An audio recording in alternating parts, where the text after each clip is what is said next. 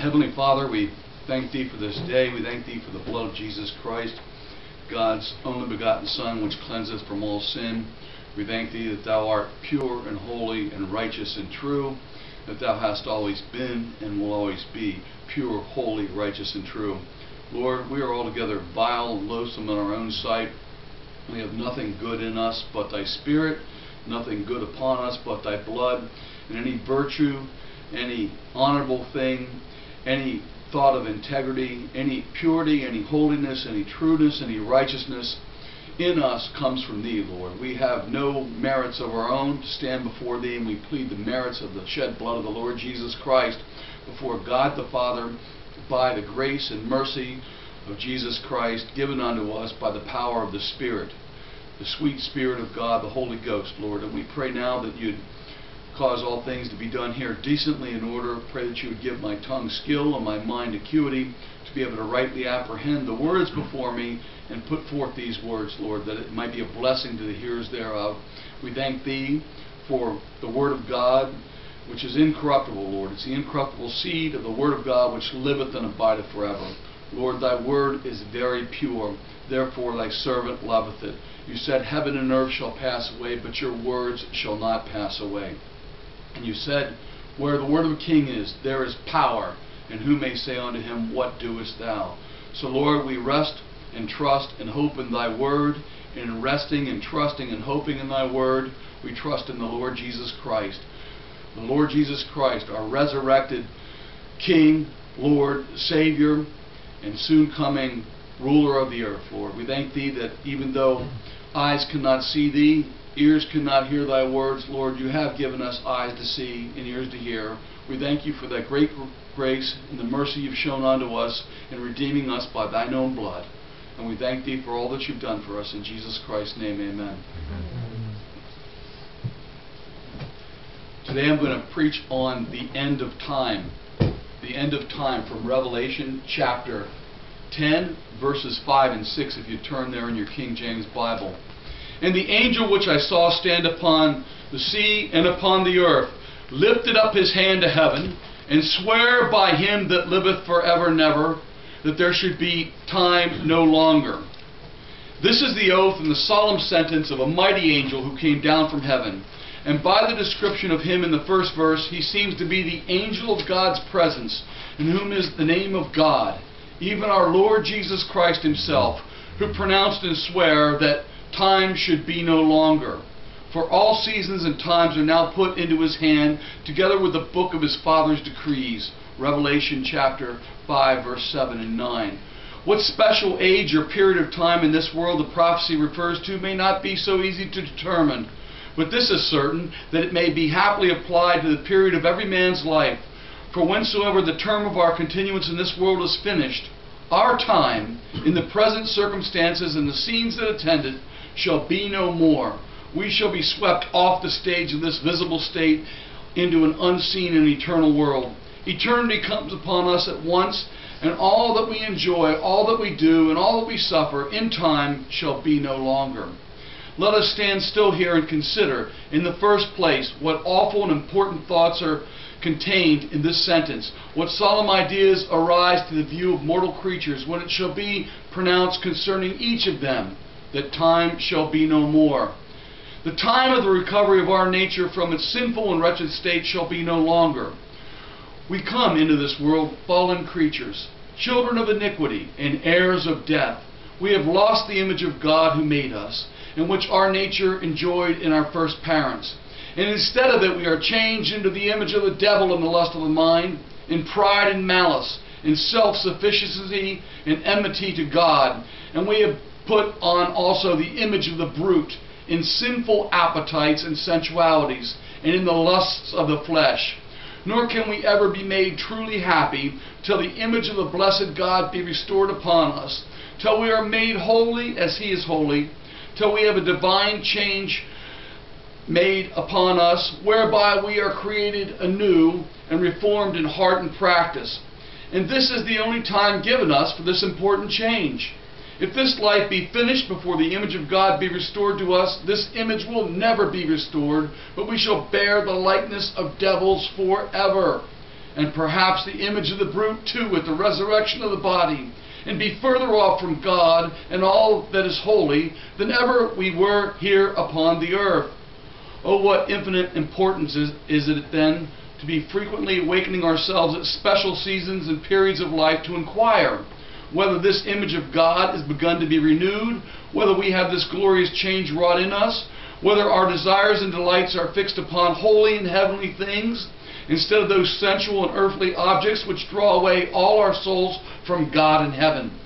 Let it appear to us as a matter of utmost moment to seek after this change. Let us pursue it with unwearied labors and strivings with our own hearts and perpetual importunities at the throne of grace, lest the voice of him who swears that there shall be time no longer should seize us in some unexpected moment, and lest he swear in his wrath concerning us, let him that is unholy be unholy still, and let him that is filthy be filthy still. When this sentence is pronounced concerning us, the season and the means of restoring us to the favor and love of God shall be no longer. We are born children of wrath as well as the sons and daughters of iniquity. Ephesians 2 verse 2. We have lost the original favor of our Maker and are banished from His love and the superior blessings of His goodness. And yet, blessed be the Lord, that we are not at present forever banished beyond all hope. This time of life is given us to seek the recovery of the love of God by returning to Him according to the gospel of His Son. Now is pardon and grace, now is peace and salvation, preached unto men, to sinful wretched men, who are in enmity with God, and the objects of His high displeasure. Now the voice of mercy calls to us. This is the accepted time. This is the day of salvation. 2 Corinthians 6:2. Today, if you will hear His voice, let not your hearts be hardened to refuse it. Now the fountain of the blood of Christ is set open to wash our souls from the guilt of sin. Now all the springs of His mercy are broken up in the ministrations of the gospel. Now God is in Christ reconciling sinners to Himself, and He has sent us, His ministers, to entreat you in Christ's stead, be ye reconciled to God.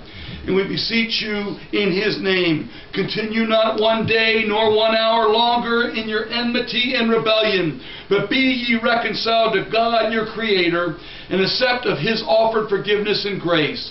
2 Corinthians 5:20.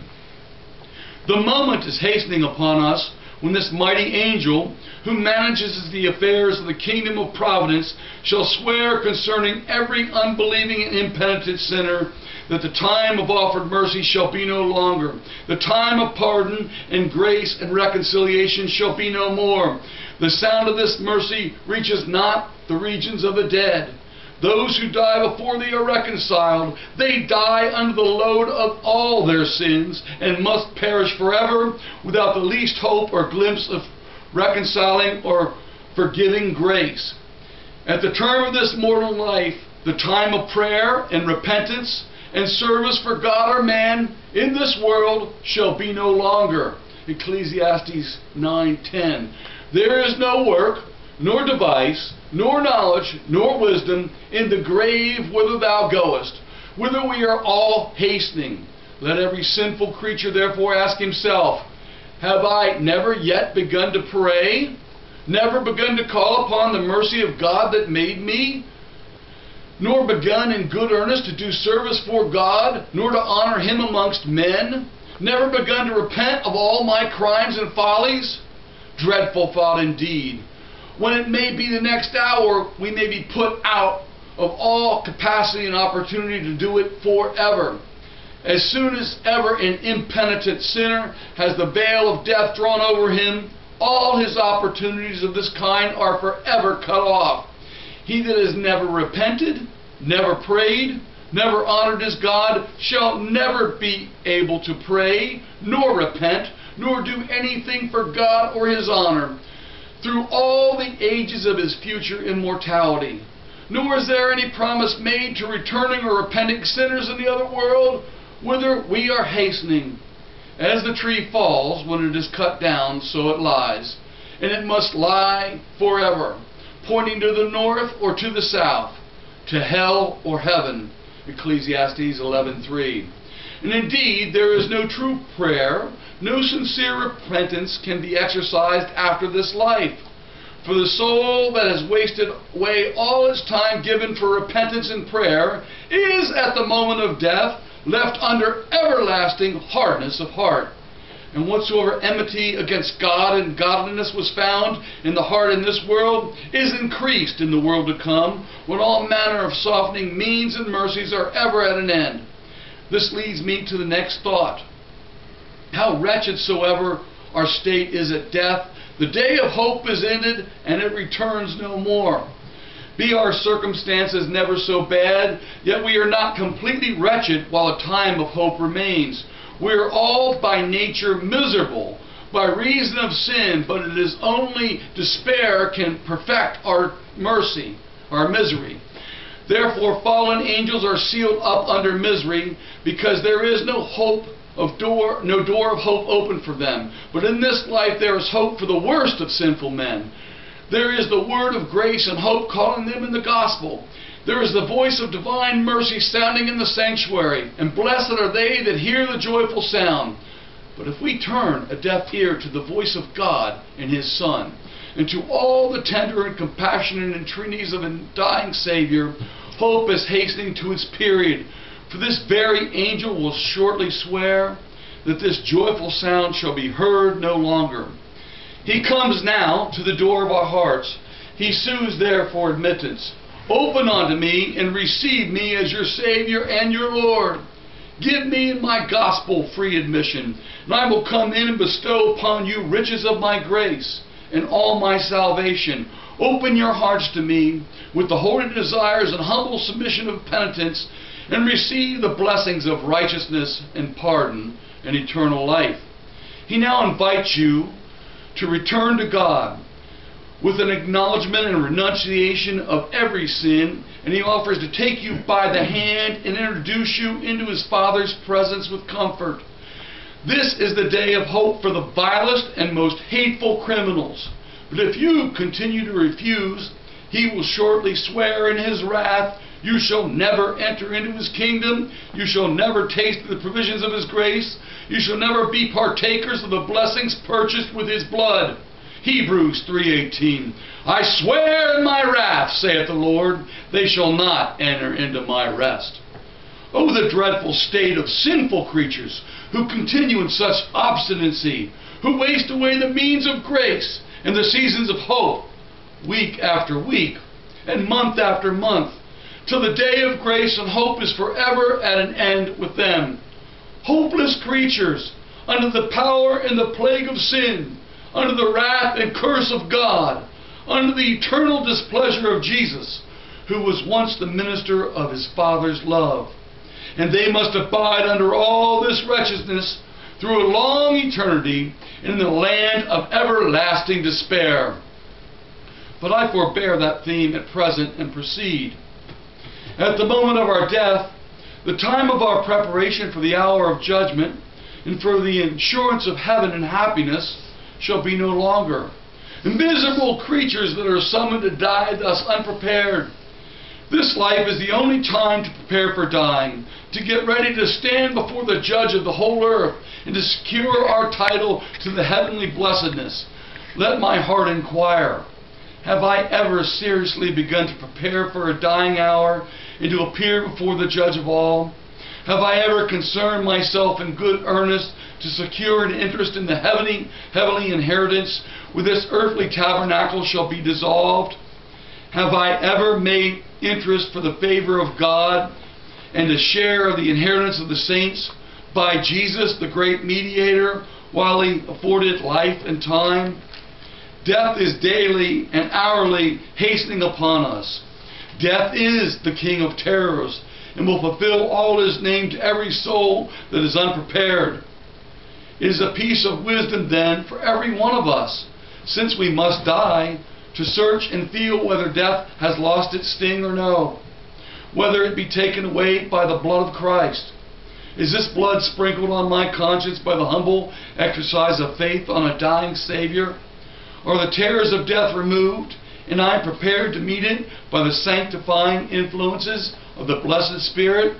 Have I such an interest in the covenant of grace as takes away the sting of death, as turns the curse into a blessing, and changes the dark scenes of death into the commencement of a new and everlasting life? This is that preparation for dying for which our time of life was given us. And happy are those who have taught of God to make this use of it. Judgment is making haste towards us all. Months and days of divine patience are flying swift away, and the last great day is just at hand. Then we must give an account of all that has been done in the body, whether it have been good or evil. And what a dismal and distressing surprise will it be to have the judge come upon us in a blaze of glory and terror, while we have no good account to give at his demand. And yet this is the very end and design of all our time, which is lengthened out to us on this side of the grave, and with all the advantages that we have enjoyed in this life, that we may be ready to render up our account with joy to the Judge of all the earth. Heaven is not ours by birth and inheritance, as lands and houses on earth descend to us from earthly parents. We, as well as they, are by nature unfit for heaven and children of wrath. But we may be born again, and may be born of God, and become heirs of the heavenly inheritance through Jesus Christ. We may be renewed into the temper and spirit of heaven. And this life is the only season that is given us for this important change. Shall we let our days and years pass away one after another in long succession and continue the children of wrath and still? Are we contented to go on this year as the last, without a title to heaven, without a divine temper, without any preparation for the business or blessedness of that happy world? When this life comes to an end, the end of all our earthly comforts and amusements shall be no more. We shall have none of these sensible things around us to employ or entertain our ears or our eyes, to gratify our appetites, to soothe our passions, or to support our spirits in distress. All the infinite variety of cares, labors, and joys which surround us here shall be no more. Life, with all the busy scenes and the pleasing satisfactions of it, dissolve and perish together. Have a care, then, that you do not make any of them your chief hope, for they are but things of time. They are all short and denying enjoyments. Under the various calamities of this life, we find a variety of sensible reliefs, and our thoughts and souls are caught away from their sorrows by present business or diverted by present pleasures. But all these avocations and amusements will forsake us at once. When we drop this mortal tabernacle, we must enter alone into the world of spirits and live without them there. Whatsoever agonies or terrors or huge distresses we may meet with in that unknown region, we shall have none of these sensible enjoyments to soften and allay them, no drop of sweetness to mix with that bitter cup, no scenes of gaiety and merriment to relieve the gloom of that utter darkness, or soothe the anguish of that eternal heartache. Oh, take heed, my friends, that your souls do not live too much on any of the satisfaction of this life, that your affections be not set upon them in too high a degree, that you make them not your idols and your chief good, lest you be left helpless and miserable under everlasting disappointment. For they cannot follow you into the world of souls. They are the things of time, and they have no place in eternity. Read what caution the Apostle Paul gives us in our converse with the dearest comforts of life. 1 Corinthians 7:29. The time is short, and let those who have the largest affluence of temporal blessings, who have the nearest and kindest relatives, and the most endeared friendships, be mortified to them, and be in some sense as though they had them not, for ye cannot possess them long. St. Peter joins in the same sort of advice, 1 Peter 4:7. The end of all things is at hand, therefore be ye sober. Be ye moderate in every hand, Therefore be ye sober, be ye moderate in every enjoyment on earth, and prepare to part with them all when the angel pronounces that time shall be no longer. His sentence puts an effectual period to every joy in this life, and to every hope that is not eternal. Thus we have taken a brief survey. What are the solemn and awful thoughts relating to such mortal creatures in general, which are contained in this voice or sentence of the angel, that time shall be no longer? In the second place, let us proceed further and inquire a little, what are those terrors which will attend sinners, impenitent sinners, at the end of time? A dreadful account must be given of all this lost and wasted time, when the judge shall descend from his throne in the air, and all the sons and daughters of Adam are brought before him. The grand inquiry will be, what have you done with all the time in yonder world? You spent 30, 40 years there, or perhaps 70 or 80. And I gave you this time with 1,000 opportunities and means of grace and salvation. What have you done with them all? How many Sabbaths did I afford you? How many sermons have you heard? How many seasons did I give you for prayer and retirement and converse with God in your own souls? Did you improve your time well? Did you pray? Did you converse with your souls and with God? Or did you suffer the time to slide away in 1,000 impertinencies and neglect the one thing necessary? A fruitless and bitter mourning for the waste and abuse of time will be another consequence of your folly.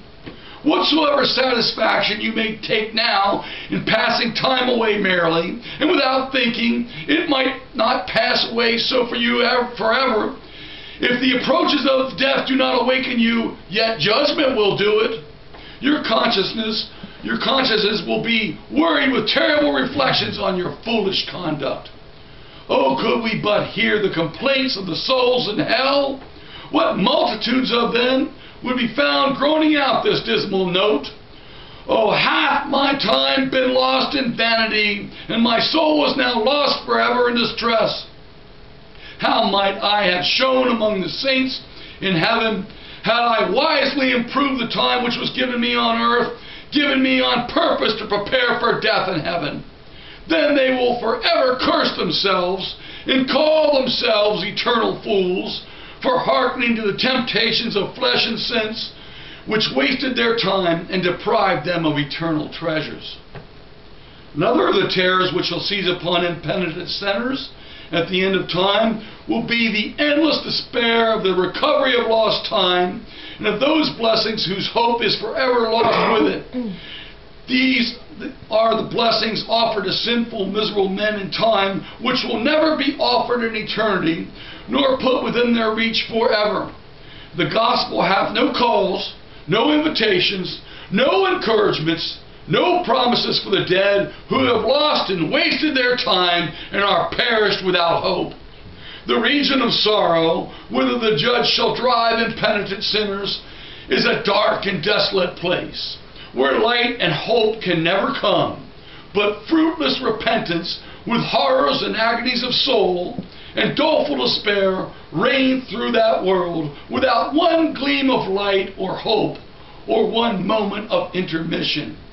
Then will despairing sinners gnaw their tongues for anguish of heart and curse themselves with their long execrations and curse their fellow sinners who assisted them to waste their time and ruin their souls. The last terror I shall mention, which will attend sinners at the end of time, is the eternal suffering of all the painful and dismal consequences of lost and wasted time. Not one smile from the face of God forever. Not one glimpse of love or mercy in His countenance. Not one word of grace from Jesus Christ, who was once the chief messenger of the grace of God. Not one favorable regard from all the holy angels and saints. But the fire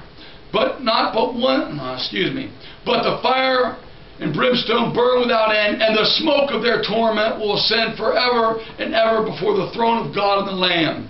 Who knows how keen and bitter will be the agonies of an awakened conscience and the vengeance of a provoked God in that world of misery?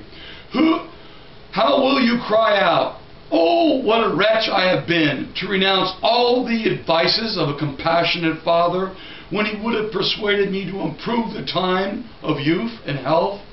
Alas, I turned a deaf ear to His advice, and time is now lost, and my hopes of mercy forever perished. How have I treated with ridicule among my vain companions the compassionate and pious counsels of my aged parents, who labored for my salvation? How have I scorned the tender admonitions of my mother, and wasted the time in sinning and sensuality, which should have been spent in prayer and devotion? And God turns a deaf ear to my cries now, and is regardless of all my groanings. This sort of anguish of spirit, with loud and cutting complaints, would destroy life itself, and these inward terrors would sting their souls to death, if there could be any such thing as dying there. Such sighs and sobs and bitter agonies would break their hearts and dissolve their being, if the heart could break or the being could be dissolved. But immortality is their dreadful portion, immortality of sorrows, to punish their wicked and willful abuse of time, and that waste of the means of grace they were guilty of in their mortal state. I proceed in the last place to consider what reflection may be made on this discourse, and what some of the profitable lessons to be learnt from it. Reflection 1. We may learn with great evidence the inestimable worth and value of time, and particularly to those who are not prepared for eternity. Every hour you live is an hour longer given to you to prepare for dying and to save your soul. If you were apprised of the worth of your own souls, you would better know the worth of days and hours, and of every passing moment, for they are given to secure your immortal interest and save a soul from everlasting misery. And you would be zealous and importunate in the prayer of Moses, the man of God, upon a meditation of the shortness of life. So teach us to number our days as to apply our hearts to wisdom. So teach us to consider how few and uncertain our days are, that we may truly be wise in preparing for the end of them. It is a matter of vast importance to be ever ready for the end of time, ready to hear this awful sentence confirmed with the oath of the glorious angel, that time shall be no longer. The terrors and the comforts of a dying bed depend upon it. The solemn and decisive voice of judgment depends upon it. The joys and the sorrows of a long eternity depend upon it. Go now, careless sinner, and in the view of such things as these, go and trifle away time as you have done before. Time, that invaluable treasure. Go and venture the loss of your souls and the hopes of heaven and your eternal happiness in wasting away the remnant hours of moments of life. But remember, the awful voice of the angel is hastening towards you, and the sound is just breaking in upon you that time shall be no longer. Reflection 2. A due sense of time hastening to its period will furnish us with perpetual new occasions of holy meditations. Do I observe the declining day and the setting sun sinking into darkness? So declines the day of life, the hours of labor, and the season of grace. Oh, may I finish my appointed work with honor before the light is fled.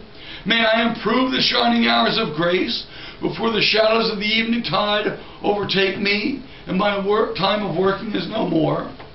Do I see the moon gliding along through midnight and fulfilling her stages in the dusky sky? This planet also is measuring out my life and bringing the number of my months to their end. May I be prepared to take leave of the sun and moon and bid adieu to those visible heavens and all the twinkling glories of them. These are all but the measures of my time, and hasten me on towards eternity. Am I walking in a garden and stand still to observe the slow motion of the shadow upon the dial there? It passes over the hour lines with an imperceptible progress, yet it will touch the last line of daylight shortly. So my hours and my moments move onward with a silent pace, but they will arrive with certainty at the last limit. How heedless soever I am of their motion, how thoughtless soever I may be concerning the improvement of time, yet there will be an end. Does a new year commence? Does a new year commence? And the first morning of it dawn upon me? Let me remember that the last year was finished and gone over my head in order to make way for the entrance of the present. I have 1 year the less to travel through this world and to fulfill the various services of a traveling state. May my diligence and duty be doubled, since the number of my appointed years is diminished. Do I find a new birthday in my survey of the calendar, the day wherein I entered upon the stage of mortality and was born into this world of sins, frailties, and sorrows, in order to my probation for a better state? Blessed Lord, how much have I spent already of this mortal life, this season of my probation, and how little am I prepared for that happier world. How unready for my dying moment. I am hastening hourly to the end of the life of man. I am hastening hourly to the end of my life. Am I yet born of God? Have I begun the life of a saint? Am I prepared for that awful day which shall determine the number of my months on earth? Am I fit to be born into the world of spirits through the strait gate of death? Am I renewed in all the powers of my nature and made meet to enter that unseen world where there shall be no more of these revolutions of days and years, but one eternal day fills up all the space with divine pleasure, or one eternal night with long and deplorable distress and darkness?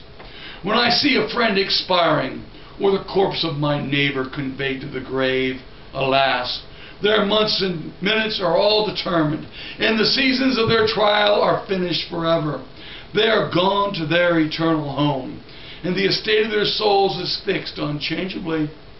The angel that has sworn their time shall be no longer has concluded their hopes, or has finished their fears, and according to the rules of righteous judgment has decided their misery or happiness for a long immortality. Take this warning, O my soul, and think of thy own removal. Are we standing in the churchyard, paying the last honors to the relics of our friends? What a number of hillocks of death will appear around us. What are the tombstones but memorials of the inhabitants of that town, to inform us of the periods of all their lives, and to point out the day when it has said to each of them, your time shall be no longer. Oh, may I readily learn this important lesson, that my turn is hastening too. Such a little hillock shall shortly rise for me in some unknown spot of ground. It shall cover this flesh and these bones of mine in darkness, and shall hide them from the light of the sun and from the sight of man till the heavens be no more. Perhaps some kind surviving friend may engrave my name with the number of my days upon a plain funeral stone, without ornament and below envy. There shall my tomb stand among the rest as a fresh monument of the frailty of nature and the end of time. It is possible some friendly foot may now and then visit the place of my repose, and some tender eye may bedew the cold memorial with a tear.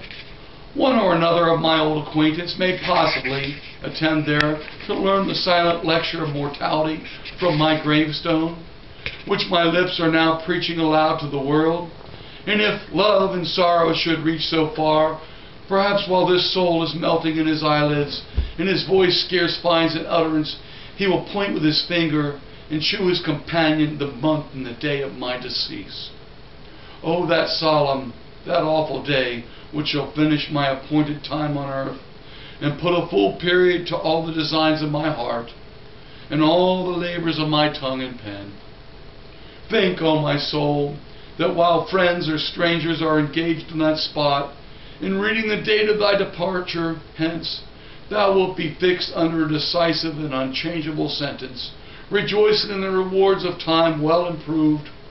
or suffering the long sorrows which shall attend the abuse of it in an unknown world of happiness or misery. Reflection 3. We may learn from this discourse the stupid folly and madness of those who are terribly afraid of the end of time whensoever they think of it, and yet they know not what to do with their time as it runs off daily and hourly. They find their souls unready for death, and yet they live from year to year without any further preparation for dying. They waste away their hours of leisure in mere trifling. They lose seasons of grace, their means and opportunities of salvation in a thoughtless and shameful manner, as though they had no business to employ them. They live as though they had nothing to do with all their time but to eat and drink and to be easy and merry. From the rising to the setting sun, you may find them still in pursuit of impertinences. They waste God's sacred time as well as their own, either in a lazy, indolent, and careless humor, or in following after vanity, sin, and madness, while the end of time is hastening upon them. What multitudes are there of the race of Adam, both in the higher and lower ranks, who are ever complaining they want leisure. And when they have release from business for one day or 1 hour, they hardly know what to do with that idle day, or how to lay out one of those hours of it for any valuable purpose. Those in higher station and richer circumstances have more of their time at their own command and disposal, but by their actual disposal of it, you plainly see they know not what it is good for, nor what use to make of it. They are quite at a loss how to get rid of this tedious thing called time, which lies daily as a burden on their hands. Indeed, if their head ache, or their face grow pale, and the physician feel their pulse, or look wishfully at their countenance, and especially if he should shake his head, or tell them he fears that they will not long hold out, what surprise of soul, what agonies and terrors seize them on a sudden for fear of the end of time, for they are conscious how unfit they are for eternity. Yet when the pain vanishes, and they feel health again, yet they are as much at loss as ever what to do with the remnant of time. Oh, the painful and the unhappy ignorance of the sons and daughters of men that are sent hither on a trial for eternity, and yet know not how to pass away time. For they know not how to wear out life and get soon enough to the end of the day. They doze their hours away and saunter from place to place without any design or meaning. They inquire of everyone they meet, what shall they do to kill time, as the French phrase it, because they cannot spend it fast enough. They are perpetually calling in assistance of others to laugh or sport or trifle with time and with them, and to help them off with this dead weight of time, while at the same moment, if you do but mention the end of time, they are dreadfully afraid of the coming of it. What folly and distraction is this? What sottish inconsistency is found in the heart and practice of sinful men? Ecclesiastes 9:3. The heart of the sons of men is full of evil. Madness is in their heart while they live, and after that they go down to the dead. Oh, that these loiterers would once consider that time loiters not, days and hours, months and years loiter not. Each of them flies away with the swiftest wing, as fast as succession admits of, and bears them onward to the goal of eternity. If they delay and linger among toys and shadows, time knows no delay, and they will one day learn by bitter experience what substantial, important, and eternal blessings they have lost by their criminal and shameful waste of time. The Apostle Peter assures them, 2 Peter chapter 2, verse 3, though they slumber and sleep in a lethargy of sin, so you cannot awaken them, yet their judgment lingereth not, and their damnation slumbereth not.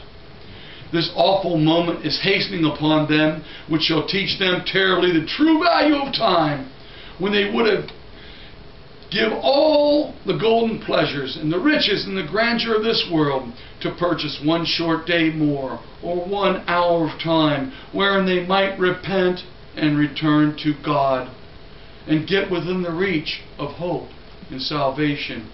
But time and salvation and hope are banished and fled, and are all gone out of their reach forever. Reflection 4. Learn from such meditations as these the rich mercy of God and the grace of our Lord Jesus Christ in giving us so long a warning before He swears that time shall be no more. Every stroke of sickness is a warning piece that life is coming to its period. Every death among our friends and acquaintance is another tender and painful admonition that our death also is at hand. The end of every week and every dawning Sabbath is another warning. Every sermon we hear of the shortness of time and the uncertainty of life is a fresh intimation that the great angel will shortly pronounce a period upon all our time. How unexcusable shall we be if we turn the deaf ear to all these warnings. St. Peter advises us to count the long-suffering of our Lord for salvation, 2 Peter chapter 3, verse 15, to secure our eternal security and our escape from hell during the season of His lengthened grace. Alas, how long has Jesus and His mercy and His gospel waited on you before you began to think of the things of your everlasting peace? And if you are now solemnly awakened, yet how long has He waited on you with fresh admonitions and with special providences, with mercies and judgments, with promises and invitations of grace, with threatenings and words of terror, and with the whispers and advices of His Spirit, since you begun to see your danger? And after all, have you yet sincerely repented of sin? Have you yet received the offered grace? Have you given up yourselves to the Lord and laid hold of His salvation? 2 Corinthians 6:2. This is the accepted time. This is the day of salvation. Today, if ye will hear His voice, harden not your hearts. It is never said through all the Bible that tomorrow is the day of grace, nor tomorrow is the time of repentance. It is the present hour only that is offered. Every day and every hour is a mercy of unknown importance to sinful men.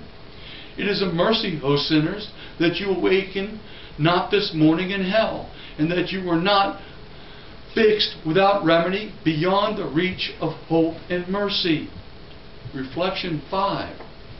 Learn from this discourse what a very useful practice it would be to set ourselves often beforehand, as at the end of time, to imagine ourselves just under the sound of the voice of this mighty angel, or at the tribunal of Christ, and to call our souls to a solemn account in what manner we have passed away all our leisure time hereunto. I mean, all that time which have not been laid out in the necessities of the natural life, for its support and its needful refreshment, or in the due and proper employments in our civil life. Both these are allowed and required by the God of nature and the God of providence, who governs the world. But what hast thou done, O man, O woman? What hast thou done with all the hours of leisure which might have been laid out on far better employments into far nobler pursuits? Give me leave to enter into particulars a little, for generals do but as seldom convince the mind, or awaken the conscience, or affect the heart. Have you not slumbered or squandered away too much time without any useful purpose or design at all? How many are there that when they have morning hours on their hands can pass them off on their beds and lose and forget time in a little more sleep and a little more slumber? A few impertinencies with breakfast and dressing wear out the morning without God. And how many afternoon and evening hours are worn away in such sauntering idleness as I have described, that when the night comes they cannot review 1/2 hour's useful work from the dawn of the morning to the hour of rest. Time is gone and vanished, and they knew not what to do with it while it was present. So now it is past, they know not what they have done with it. They keep no account of it, and are never prepared to come to a reckoning. wasteful? What will it be when the great judge of all this takes you into an inquiry to give an account of yourselves for your time? Have you never laid out much more time was needful in recreations and pleasures of sense? Recreations are not unlawful, insofar as they are necessary and proper to relieve the fatigue of the spirits when they are tired with business or labor, and to prepare for new labors and new businesses. But have we not followed sports without measure and without due limitation? Hath not some that very time been spent in them which should have been laid out in preparing for death and eternity, and in seeking things of far higher importance? Have you not wasted too much time in your frequent clubs and what you call good company in places of public resort? Hath not the tavern, or the coffee house, or the ale house seen and known you from hour to hour for a whole evening, and that sometimes before the trade or the labors of the day should have ended? And when your Bible and your closet or the devotion of your family have sometimes called upon your conscience, have you not turned the deaf ear to them all? Have not the useless and impertinent visits been made to no good purpose and been prolonged beyond all necessity or improvement? When your conversation runs low, even to the dregs, and both you and your friends have been at loss what to say next, and knew not how to fill up the time, yet the visit must go on, and time must be wasted?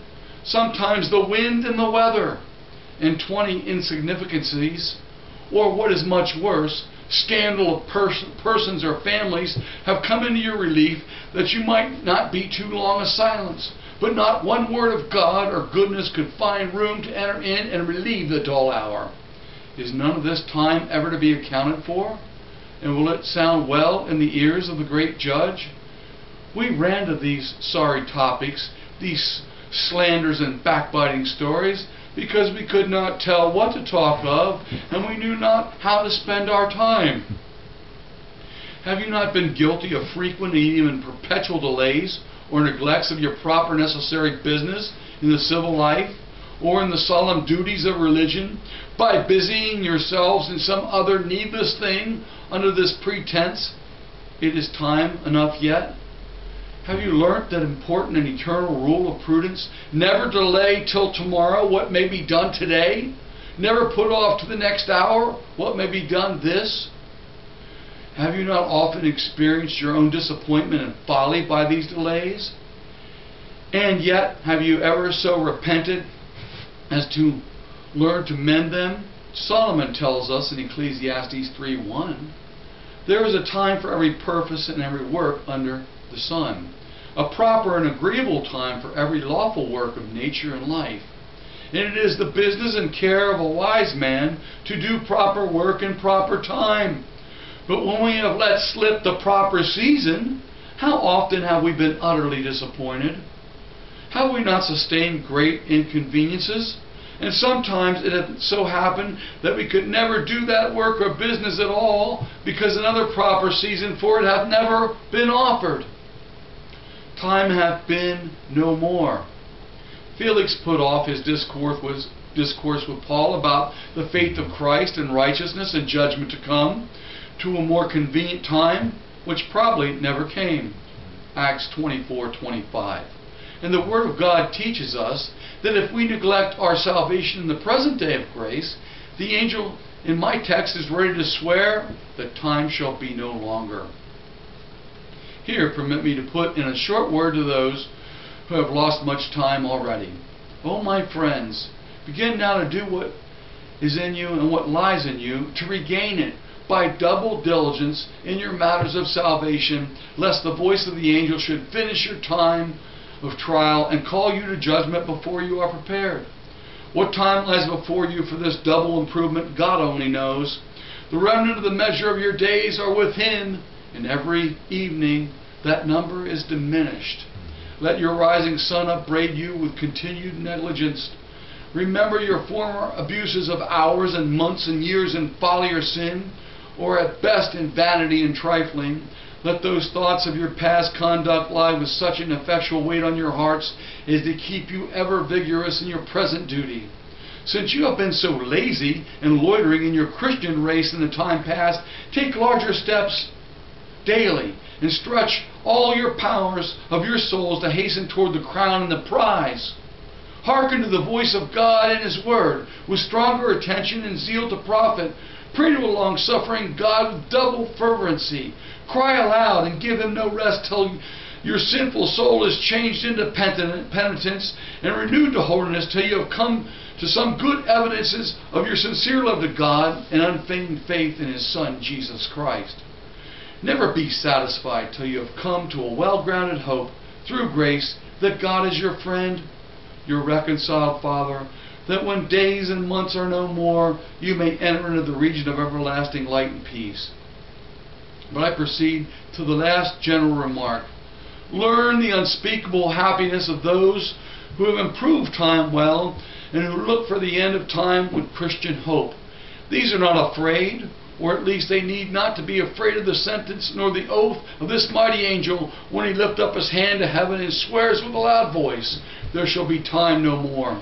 O blessed creatures who have so happily improved the time of life and day of grace as to obtain the restoration of the image of God, and in some degree on their souls, and to recover the favor of God through the gospel of Christ, for which end time has bestowed upon them. They have reviewed their follies with shame in the land of hope. They have mourned and repented of their sins ere the season of repentance was past, and are become new creatures. They have made preparation for death, for which purpose life and time were given. Happy souls indeed, who have so valued time as not to let it run out in trifles, but have obtained treasures more valuable than that time which is gone, even the riches of the covenant of grace, and the hopes of eternal inheritance and glory. Happy such souls indeed, when time is no more with them. Their happiness begins when the duration of their mortal life is finished. Let us survey this their happiness in a few particulars. The time of their darkness and difficulties is no longer. The time of painful ignorance and error has come to end. You shall wander no more in mistaken folly. You shall behold all things in the light of God and see Him face to face, who is the original beauty and eternal truth. You will see Him without veils and shadows, without the reflecting glass of His word and ordinances, which at best give us but a faint glimpse of Him, either in His nature or wisdom, His power or goodness. You shall see Him in Himself and in His Son Jesus, and the brightest and fairest image of the Father, and shall know Him as you are known. 1 Corinthians 13:10 through 12. There is no more time for temptation or danger when once you are got beyond the limits of this visible world and all the enticing objects of flesh and sense. There shall be no more hazard of your salvation, no more doubting and distressing fears about your interest in your Father's love or in the salvation of His beloved Son. There is no more time nor place for sin to inhabit in you. The lease of its habitation in your mortal body must end. When the body itself falls into the dust, you shall feel no more of its powerful and defiling operations, either in heart or life, forever. The time of conflict with your spiritual adversaries is no longer. There is no more warfare betwixt the flesh and the spirit. No more combat with the world and the devil, who by 1,000 ways have attempted to deceive you and to bear you off from your heavenly hope. Your warfare is accomplished. Your victory is complete. You are made overcomers through Him that has loved you. Death is the last enemy to be overcome.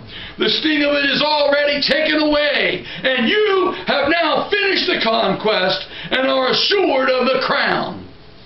The time of your distance and absence from God is no more. The time of coldness and indifference and the fearful danger of backsliding is no more. You shall be made as pillars in the temple of your God, and you shall go out no more. He shall love you like a God and kindle the flames of your love so to intense a degree as to only be known by the angels and to the spirits of just men made perfect. There is no more time for you to be vexed with the society of sinful creatures. Your spirit within you shall be no more ruffled and disquieted with the teasing conversation of the wicked, nor shall you be interrupted in your holy and heavenly exercises by any of your enemies, and no enemy of God. The time of your painful labors and sufferings is no more. Revelation 14:13. Blessed are the dead that die in the Lord, for they rest from all their labors. They carry no more toil or fatigue with them. There shall be no more complaints, no more groans, no more sorrow, no more crying. The springs of grief are forever dried up. Neither shall there be any more pain in the flesh or in the spirit. God shall wipe away all tears from your eyes, and death shall be no more. It is finished, said our blessed Lord on the cross. It is finished. May every one of His followers say at the hour of death and at the time of the end, my sins and follies, my distresses and my sufferings are finished forever. And the mighty angel swears to it that the time of these evils is no longer. They are vanished and shall never return. Amen. O happy souls who have been so wise to count the short and uncertain number of your days on the earth as to make an early provision for a removal to heaven. Blessed are you above all the powers of present thought and language. Days and months and years and all these short and painful periods of time shall be swallowed up in a long and blissful eternity. The stream of time, which has run between the banks of this mortal life and bore you along amidst many dangerous rocks of temptations, fear, and sorrow, shall launch you out into the ocean of pleasures which have no period. Those felicities must be everlasting, for duration has no limit there. Time, with all its measures, shall be no more. Amen, amen, amen, amen. Heavenly Father, we thank Thee in the name of the Lord Jesus Christ for this sermon by Isaac Watts from this book printed in 1828. We thank Thee, Lord Jesus Christ, for all the wonderful hymns and all the wonderful songs that Isaac Watts wrote. We thank You for all the things that You did in his life, all the things that You've done in our life, and we thank Thee most for our precious Lord and Savior, Jesus Christ, who has saved us from our sins, from all our sorrows and all our griefs. And though we experience many toils, many labors, many temptations, many different things that are unpleasant here in this world, Lord, we know that by Thy grace, according to Thy goodness, we shall find a harbor for our souls and for our beings in the land to come, Lord, where You prepared for us a mansion, that we may go and be with You where You are. We just thank You for doing this. We thank You for pouring out Your own blood and being numbered with the transgressors. We thank You for dying for us and loving us on to the end, loving us unto Thine own death, that we might have life. And we praise Thee and give Thee honor. We thank Thee, O blessed Heavenly Father, O blessed Lord Jesus Christ, O blessed Holy Ghost. We praise Thee with the utmost of our being, and just thank Thee for everything Thou hast done. In Jesus Christ's name, amen.